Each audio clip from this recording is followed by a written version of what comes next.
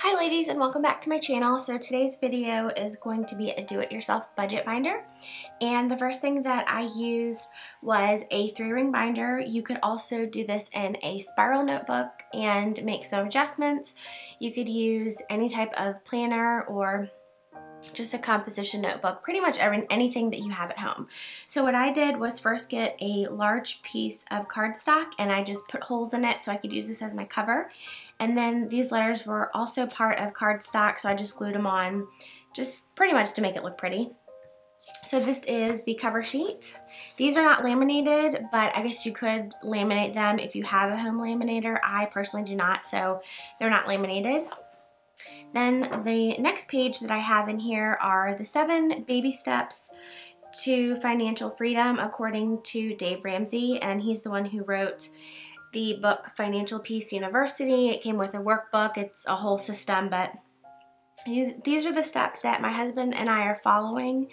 The first thing you're going to do is have $1,000 in an emergency fund, and that's going to be separate from your savings.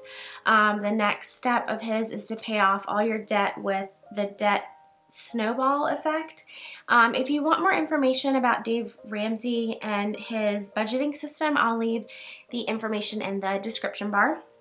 So I just have this in here to remind me of what step we're on and what step is going to come next. I also, at the very bottom, have a Bible verse that I really like.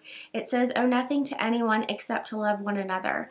And I just have that in here to remind me that if I can't pay for it with cash, then I probably shouldn't be buying it. So then the next step is, for me, just a nice little coloring page. And I find that sometimes around the time of the month that I need to pay bills, sometimes I worry or have just a little bit of anxiety. So I just like having a blank coloring sheet in here. That way I can color. I've colored other ones and taken them out, but this is just one out of a simple coloring notebook. And I just tore it out. I used scissors just to line up the edges just a little bit, popped holes in it, and put it right in here. Then I have another piece of cardstock, and I just used a little page flag just so I know that this is the start of another section. And in this section, I have a couple examples for you of how you can basically keep track of the bills that you're going to pay for the month. So I'm just going to pop some of these out so you can see them better. Okay, so this is the first one. This is probably my favorite way that I found to keep track of everything that I need to pay for. So across the top, we have all the months of the year, and then on the side, you can write in whatever your bills are. So for example, since this is the month of April, you could put your water bill and your gas, cable, and then once you get the bill, you can go ahead and fill it in. And then I have a little paid section, so you could put paid on 4/12. If you need to write a check, you can write the amount, and then I just write the check number, so just put a number sign and then 163, so that means that I wrote a check. The other way that I write down where I paid it is through my bank's bill pay. So if I have that, then I just have a little notation over here. BP means online bank bill pay. So the cable, 167, and then I just put a BP. So I know that I paid that through my bank instead of going to the cable company's online website. If I do have something that I'm paying through the online website, such as maybe a car payment,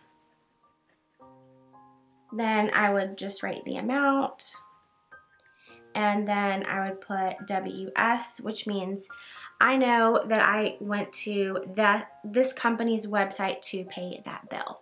So this is the first little spreadsheet. I just made this in Word. I just created a table and I kept expanding it and dividing it into the correct number of columns and rows that I wanted. So for me, this is probably my favorite way because you have the entire year spread out. Another way that you can do this is you can have one of these for when you get paid on the 15th of the month, and then one of them when you get paid on the 30th of the month, if you get paid twice a month. If you get paid once a month, you're probably going to need more than one page, just depending on the number of bills that you have. But I just like this because that way, if, you know, I'm being charged a late fee, then I can go back here and find out, well, was my payment really late, or is there an error? So this way you're not going through mounds of paperwork and mail trying to figure out when and who got paid. So another way that you can track this is you can do another yearly sheet by this. And what you can do here, it's a little more simple, so you just have your squares, but what you can do is, because there is a blue line right here, and this was also created in Word, this can be divided up into, maybe if you get paid on the 12th and the 24th, if you get paid, you know, the same dates every single month, into two separate sections. So you could have gas, water, and mortgage for the first half of the month, and then the second half of the month you could have cable, electric, and your car payment. So what you can do in your boxes here, since they're not split up again into two more rows, is you could write, let's see, April. You could still put your date in, or you could just put the 12th, since you know that you're already in April. And then you can just put a line through it and put the amount. Same thing, if you paid on the 12th and you write a check, you can put a number sign and your check number. So this is something else. You obviously don't have to print this in color. For me, I just wanted it in color so I could differentiate between the first half of the month and the second half of the month. And then another way that you could do this is, if you want to look at everything like this, instead of turning the paper sideways, so you could just put your month up here. And then you have your expense, your amount and date paid. Was it a check or did you pay online, and what your balance is. So for example, for here, you could put Visa, amount and date paid, you could put $50, and you paid it on the 12th, and then your balance is $3.62. Then on the bottom, this is just a monthly checklist, and these are things that you pay every single month that you want to make sure that you have money for. For example, you could put groceries here. If you have a homeowners association fee, you could put that here. I've also used this for people's birthdays. So if I know that there's a birthday coming up, I could put someone's birthday, and then I just put in parentheses what my budget is going to be for that person's gift. You could also put, maybe if you're going on vacation the end of the month, or if, you know, if this was November, then you could put Thanksgiving dinner. So these are just extra things that you want to write down and make sure you are budgeting for. All right, so the next section is here is just going to be a running record of your checking account. And once again, I made this in Word, but on the computer, but you could do it in Excel. You could just use, you know, a simple ruler like this and a blank piece of paper, and, you know, draw this in pretty much any way that you want. So this is just a running record. You could also use the checkbook little register that comes with your checks. I don't particularly like that. It's just very cluttered to me, and I just like everything laid out. So what you could do here is just put your expense. So you could put groceries, the amount that you went, the amount and the date that you went to the grocery store, $78, and then let's say you have $4,000 in your checking account, then you would go ahead and obviously subtract $78, which would bring your balance to $4,000. So this is just another way that you could do it. I have added a couple of stickers on every page just to keep me motivated, because paying bills really isn't that fun. So, you know, if you just decorate it with colors or stickers or pretty much any way that you want it, it just makes it a little more enjoyable. And then the next sheet is website passwords. This document I did not create. I found it, I want to say on Pinterest or someplace like that, but basically you can just write down anything that you pay online. So for example, if you have a Nordstrom card, you can write Nordstrom. You could write your username, password, any other information. For example, you could put when it's due on the 19th. You could also actually put in the website if it's something strange that you aren't going to remember, like something that has numbers in it.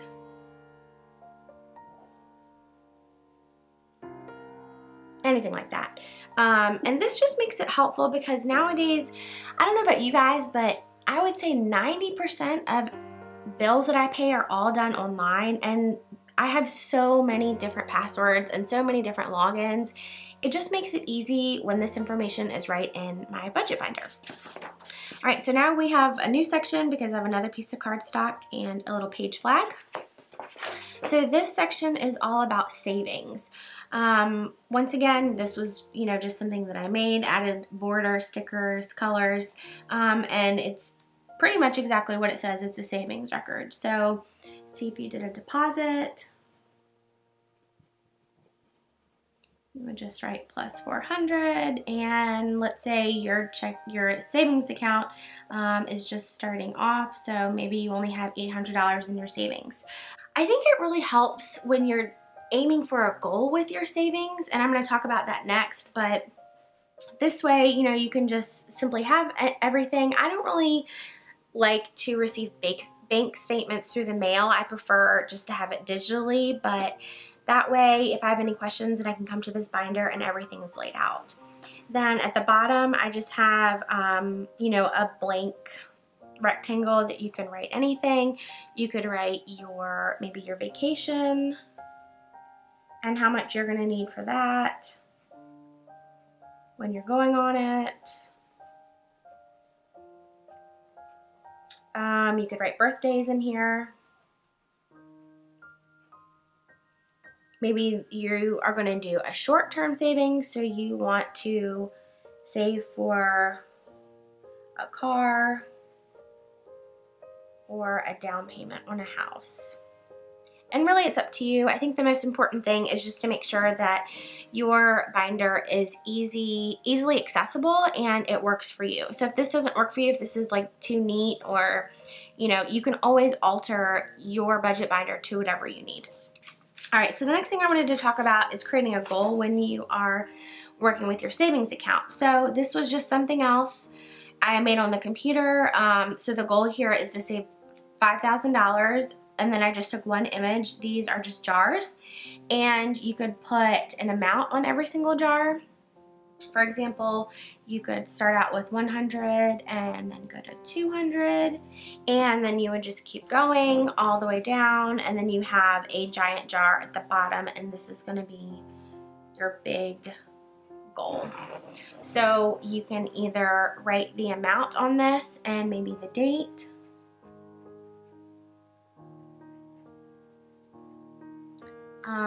This is just one option as an example.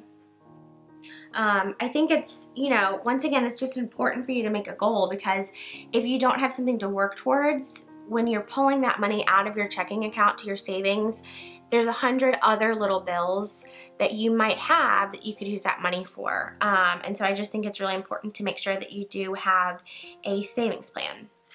Another way that you could do this is just to create just another visual. This is just a star. And how many did I put in here? 1, 2, 3, 4, 5. Okay, so there's 5 stars.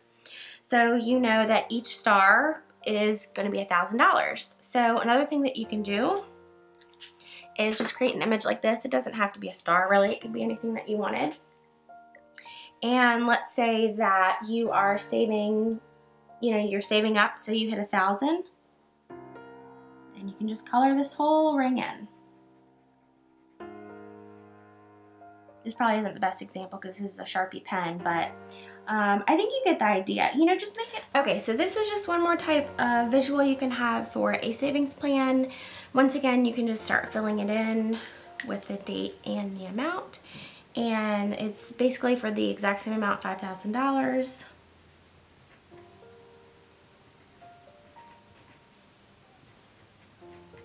And once again, it's just another way that you can keep track. You can put the date, or you can use colored pencils, markers, crayons, anything, and fill this in. This would also be really great for kids if you want to teach them about savings and about creating a goal. Maybe not make something this complicated, based on the age of the child, but it's just a fun way for, us as adults who have to pay the bills, and also as kids to help teach them to budget and to save their money.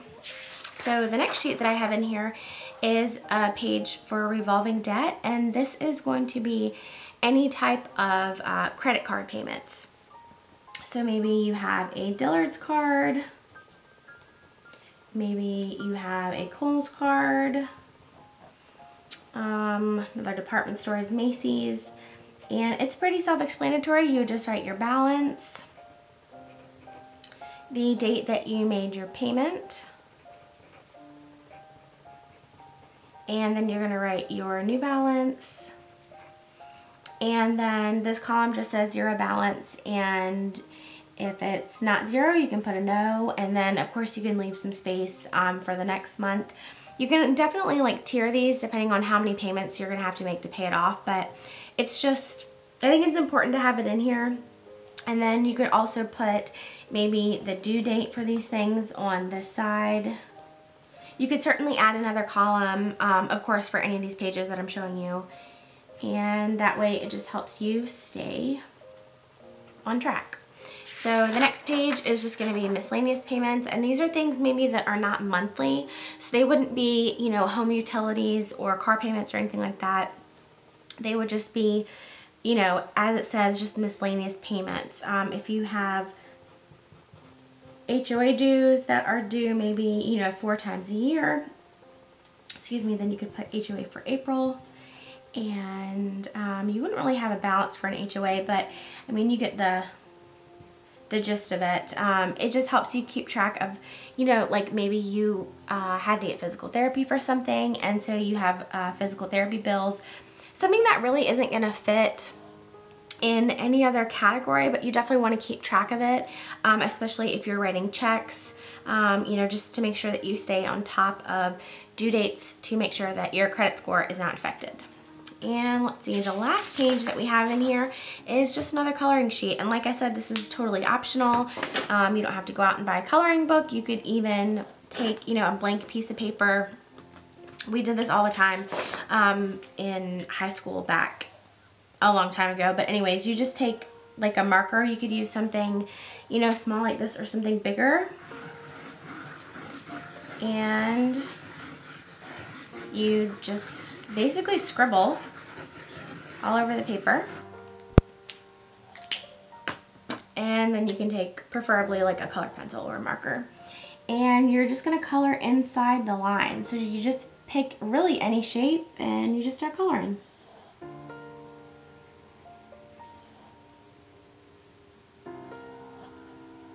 And this is just another, simple DIY way to make an adult coloring book if you don't want to go out and buy them, because they are pretty expensive. I mean, the one that I have that has coloring sheets like this in it, I think it was like $10 or $12. It was purchased for me as a gift, so I definitely appreciate it, but they are pretty expensive for a coloring book that you're basically just going to color and throw away. So that's the last sheet in this budget binder. Let me know if you have any questions about anything that I went over. The last thing I wanted to show you is just an affordable option.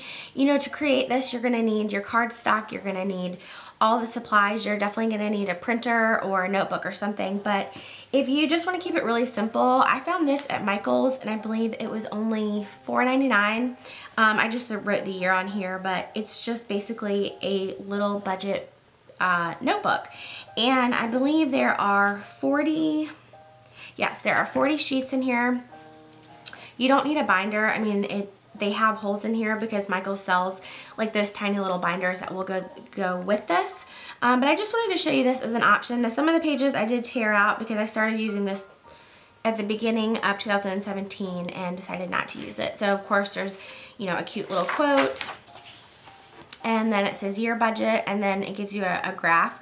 I thought this was really helpful because basically, you know, you can track what and how you're spending. So it has various different categories, and then it has amounts. I don't know if you can see the tiny little amount. So basically every single month you can just go through and say, okay, well, we went to dinner Friday night and we spent $55. Draw your little line. Maybe you go another night and you spend a little more money, and then at the end of the month you can determine how much money you've spent eating out, groceries, gas, entertainment, and then, you know, there's a bunch of categories down here that just say other. So it gives you a nice little graph in the front. And then this is for 1 month budget, income, savings, debt payoff, other, and goals. You can write notes down here, and then on this side it gives you a bills sheet, which I think is great because it has everything that you need and it's already here ready to go for you. And there are, I believe, 4 pages. 1, 2, 3, 4, and then it gives you another budget graph to go over just everything that you've spent. And like I said, this was only $4.99, and if you use a coupon at Michael's for 20, 30, 40% off, they do offer teacher discounts. You just need to bring like your teacher badge. Sometimes they take like your insurance card if it says what school system you work for, but I just wanted to share this with you because for $4.99 you cannot really beat that price. Even if you were to go out and buy a spiral notebook and a ruler and markers and everything else to create it, I mean, Michael's has already pretty much done it for you. So anyways, let me know if you guys have any questions. I know this was, you know, a little bit longer of a video than I really like to film, but hopefully you guys made it through it. Thank you so much for watching. I really appreciate you clicking on this video, and if you have any questions, let me know, and I'll see you in my next one. Bye.